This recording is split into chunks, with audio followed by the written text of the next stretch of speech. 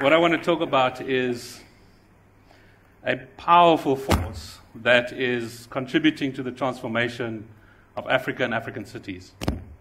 Borrowing from the work of Asif Bayat is what I call quiet encroachment.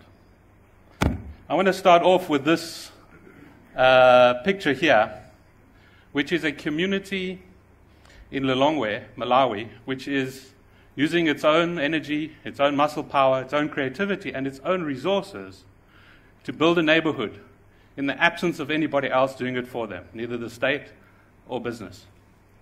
Before I explain this project a little bit further, we need to put it in context. Africa is being transformed by the second urbanization wave. The first urbanization wave really was from 1750 to 1950 and resulted in 400 million people landing up in cities in the developed world.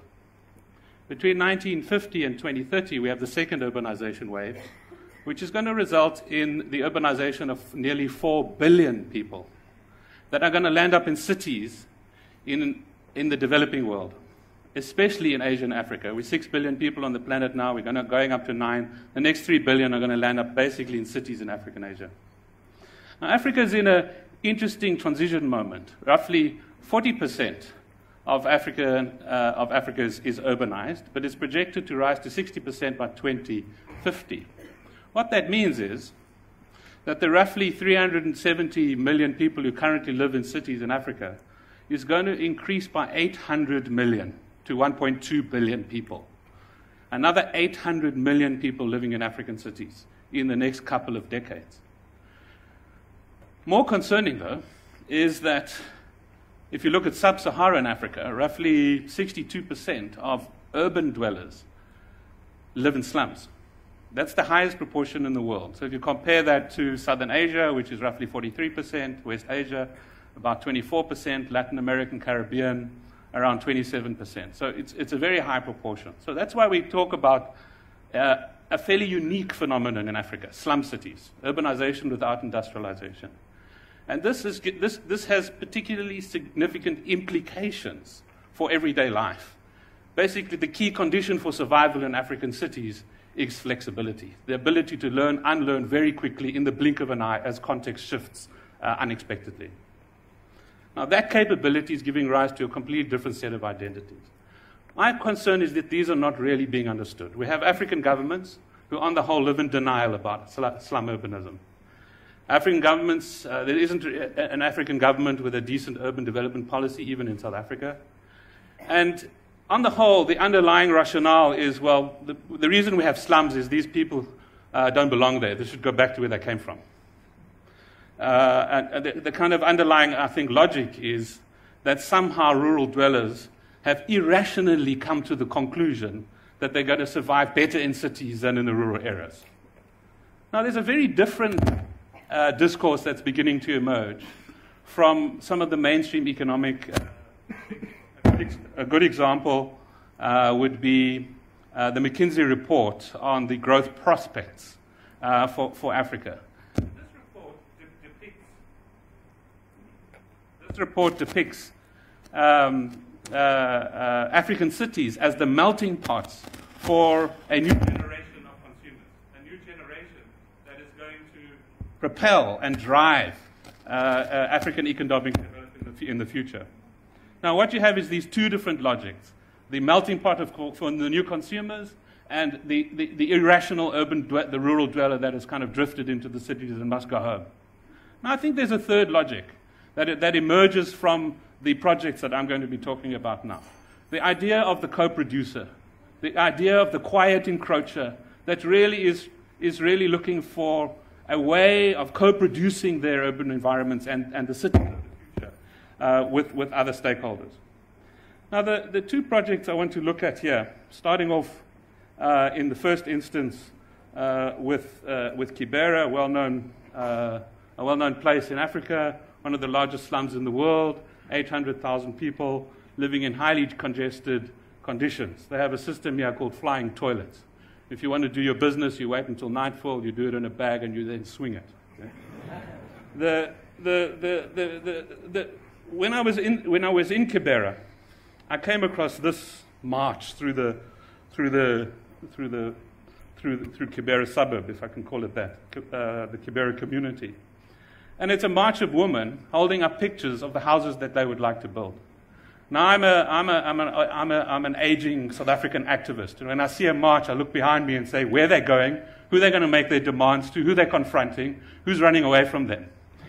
That's not what's happening in Kibera, I soon found out. These guys weren't marching against anyone, to anyone. They were marching against hopelessness.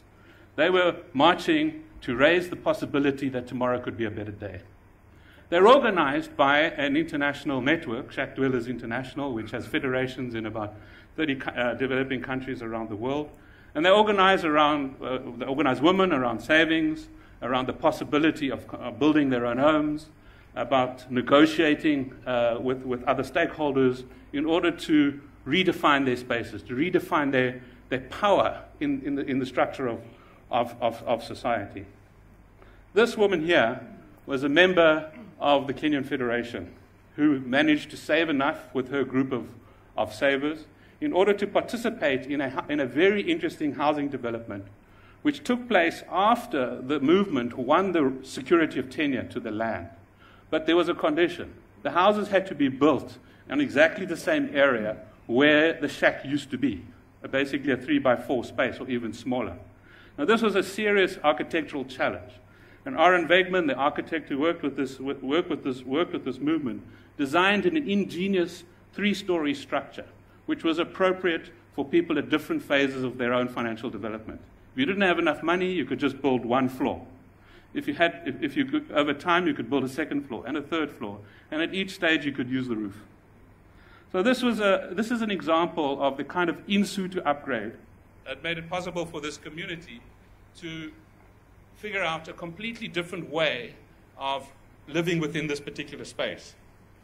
These are examples or pictures of the kind of activities that they're involved in. And the picture on the top there is a meeting with the city councillors. Now let me shift to a community in Lilongwe in Malawi, where similarly it's a relatively new federation that is also affiliated to Shack Dwellers International. And here you have a group of women who were living with their families in the backyards, paying rent to landlords, who were also fairly poor. But over time, these rents went up, and it became increasingly difficult for these families to exist there. So what they wanted was a piece of land. They wanted, if you like, to initiate a greenfields development. They organized, they negotiated with the mayor. I actually attended one of those meetings. And the mayor said to them, okay, we'll give you land, but on 2 conditions. We won't give you anything to build the houses, and we won't do anything about your services. You just get land, nothing else. So they had to figure out a way to do this.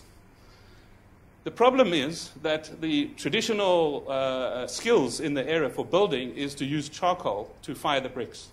Now, because Malawi has the fastest urbanization rate in Africa, and there isn't an energy infrastructure, the forests are being cut down, which means charcoal has to be transported over longer and longer distances, which is pushing up the price, which in turn has made it impossible for these people to figure out how to make bricks with increasingly expensive charcoal.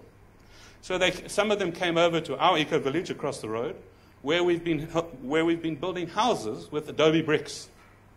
And we showed them that it is possible to make these bricks dried in the sun, and they can perform just as well as the bricks that they were used to.